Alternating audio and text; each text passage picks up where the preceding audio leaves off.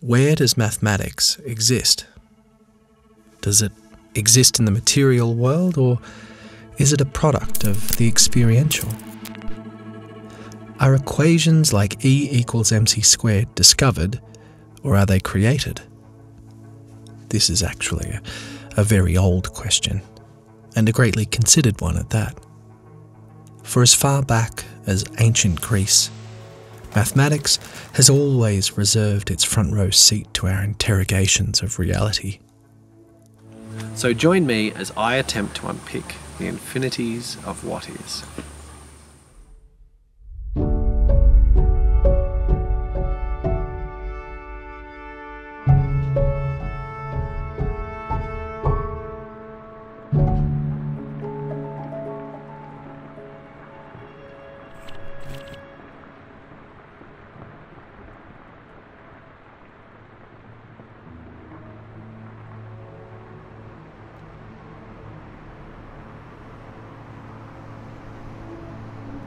Among the Platonists, mathematics was revered, considered the highest form of intellectual inquiry, capable of leading thinkers beyond the corporeal world to a domain of eternal, unchanging truths. Inspired by the Pythagoreans, this was an ideal so ingrained into Plato's Metaphysics that it was said he had an engraving above the entrance of his academy which read, "Let no one ignorant of geometry enter here." However, Plato had a somewhat curious relationship with numbers, in that he believed them to be aspects of absolute identity. Yes, they may be abstract objects, but ones that nevertheless truly existed beyond space and time, independent of any human appreciation.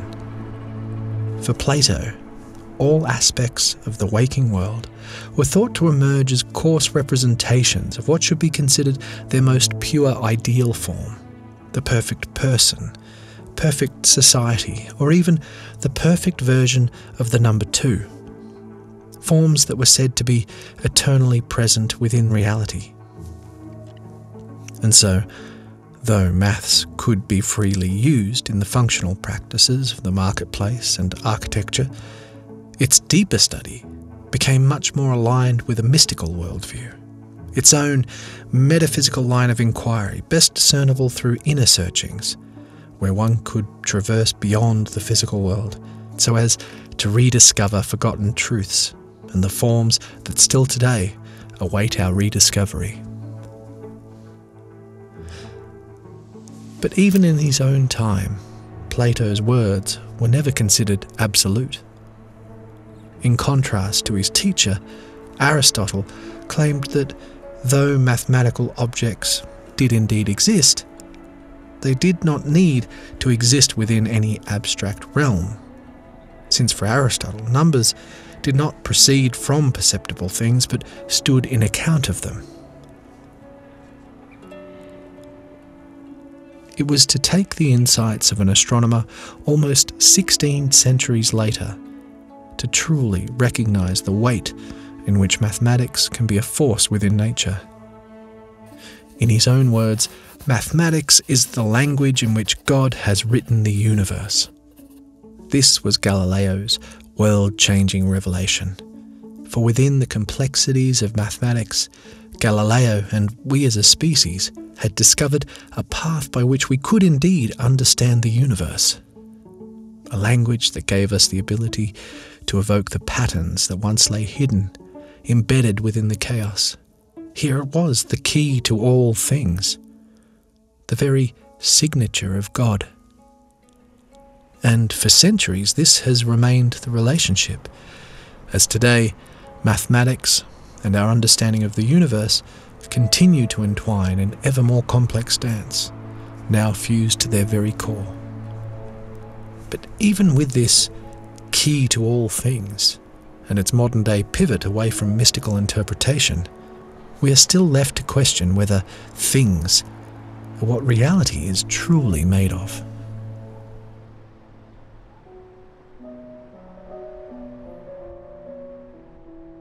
In the modern philosophy of mathematical fictionalism, we are asked to consider the opposing extreme with the quite blunt suggestion that numbers might not exist at all. Numbers, they say, are no more than fictional stories, ergo, all mathematical calculations are inherently false. The line of reasoning being that if there is no such thing as numbers, how could they have any universal truth? In contrast, mathematical nominalism offers a line of reasoning that may appear more rational to a modern mindset, as it suggests that numbers are neither existent, abstract objects nor imaginary figments, but merely another form of language, a tool, used only to describe the things of reality. On the surface, this seems all well and good, though, as physicist Eugene Winner noted, there is still an unreasonable effectiveness of mathematics in the natural sciences, because even though it may only be a language, there is still no justifiable reason as to why this particular language should work as effectively as it does. Winner makes the point that, quote, "The enormous usefulness of mathematics and the natural sciences is something bordering on mysterious, and that there is no rational explanation for it," end quote. To the point where the efficacy of mathematics, when thought about in any great detail, is just downright scary. Because in being this incomprehensibly useful tool, it has inadvertently revealed a very deep-seated truth about our world. A truth that would strongly resonate with the Pythagoreans in that reality is knowable. But the case for the nominalists may not be as open and shut as one might first assume. For if numbers and calculations are indeed accurate descriptions of something real, how can we explain those more complex mathematical puzzles which only seem to offer up riddles of paradoxes, infinities, transcendental numbers, and other answers which make no sense in our real world? Of course, any language can conjure up fantastical or nonsensical phrases, but what does it mean to have a nonsensical answer to an equation? Well, it can either mean that the answer is wrong, or it might just mean that we asked a nonsensical question. But if the question truly is a nonsensical one, does this not in itself prove another underlying truth about some aspect of reality? Take, for example, the barber paradox. If we are to say that the village barber shaves all and only those who do not shave themselves, the question is, who shaves the barber? For if he shaves himself, the initial statement is false. But if he does not shave himself, equally, the statement is false. As a linguistic paradox, we can solve this simply by stating that there cannot be such a village barber. The statement has proven this to be true by proving itself false. But this happens equally with our mathematical reasoning. When a paradox or contradiction arises, this then proves to us that for some reason the equation is inherently illogical. A question that has been declared prior to its asking as unaskable.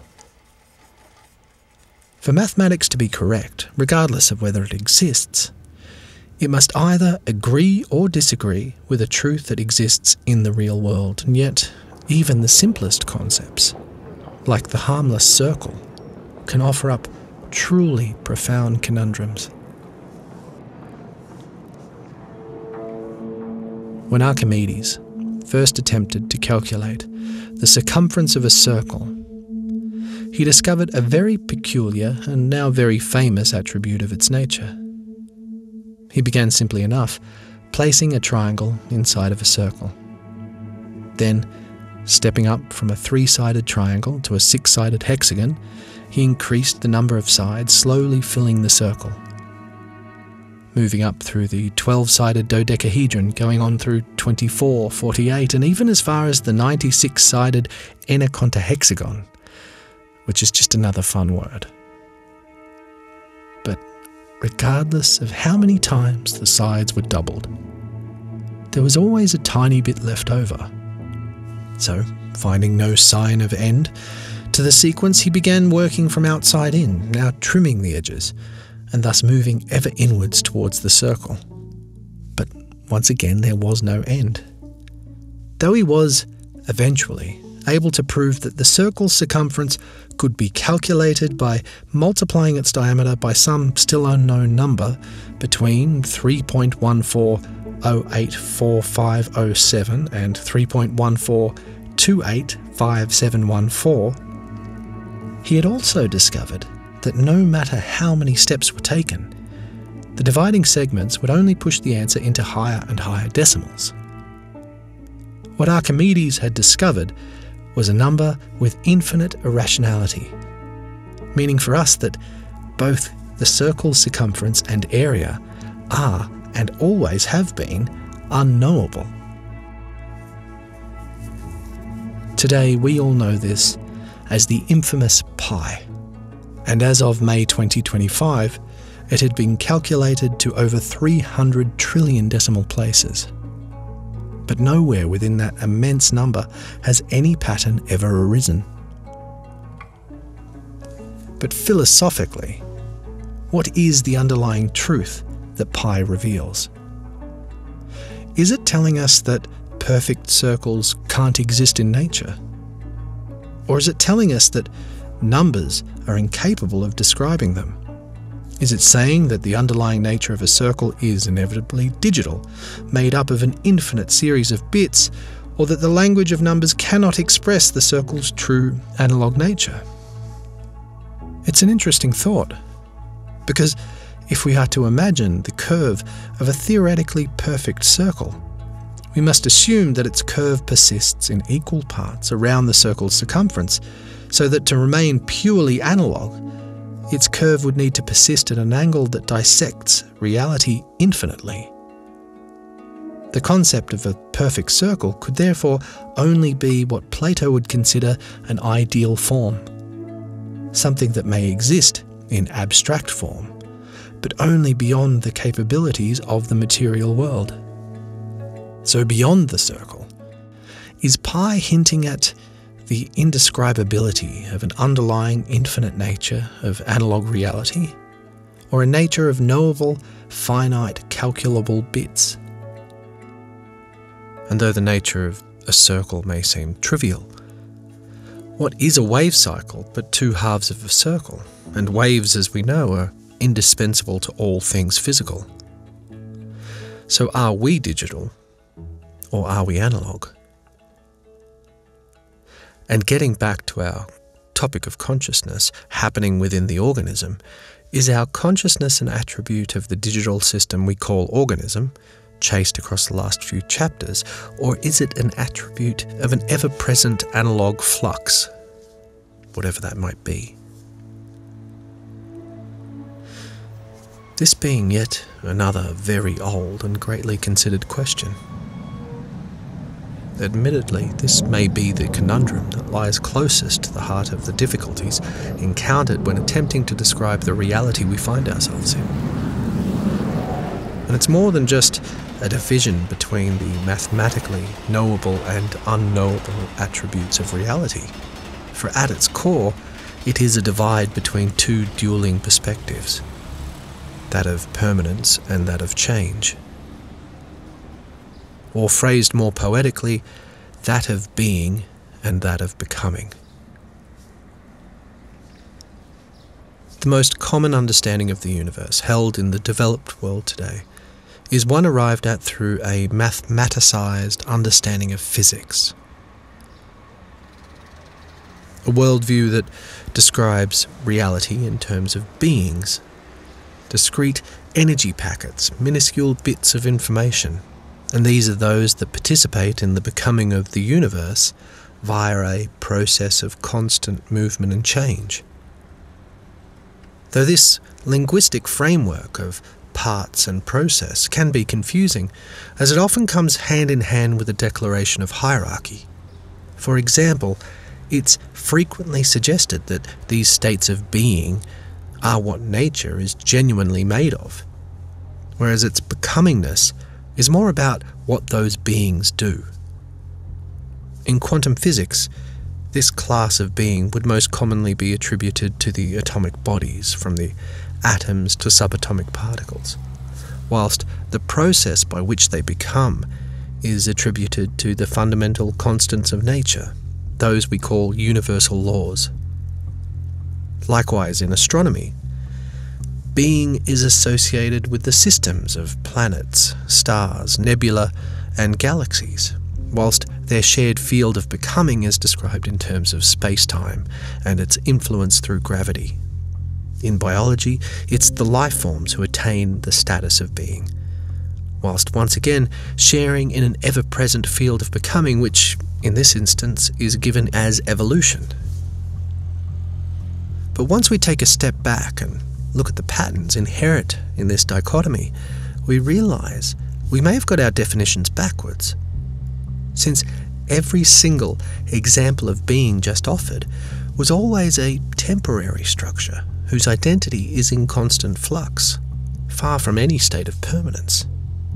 Whereas the fields attributed to their becoming, be they laws, physical forces, space-time, or even evolution, are themselves far less subject to change. Though they may stand as a symbol for the degree by which some system can change, they are themselves, in a certain sense, unchanging, to the extent that they may even be considered eternal structures of the universe, constants of nature. In short, because we are constantly forced to frame both being and becoming contextually, we're often made to lean on their juxtaposed nature, be that the beingness of the becoming or the becomingness of any being.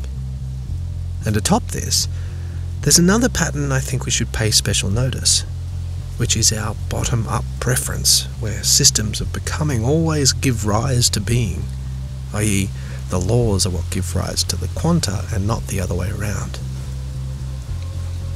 And here is where the dilemma behind our mind-body problem resurfaces, because though this seems to be the case in every example offered, neurology appears to have this relationship turned on its head, where the being is thought to be responsible for the becoming. In respect of consciousness, it seems that we are given a description of its being in the neurons and the activities of the organism, whereas its becomingness, given in terms of psychology, let's say, is that which is said to come secondary. Now, perhaps there is a more profound thought to be considered here, or maybe not, since, as before, this may merely be a problem inherited from our language and our tendency to assume hierarchy, always appreciating the noun before the verb. But in consideration of this confusion and our greater search for the bounds of consciousness, let us now ask, should we be paying our attention to the being aspect of a system or its becoming?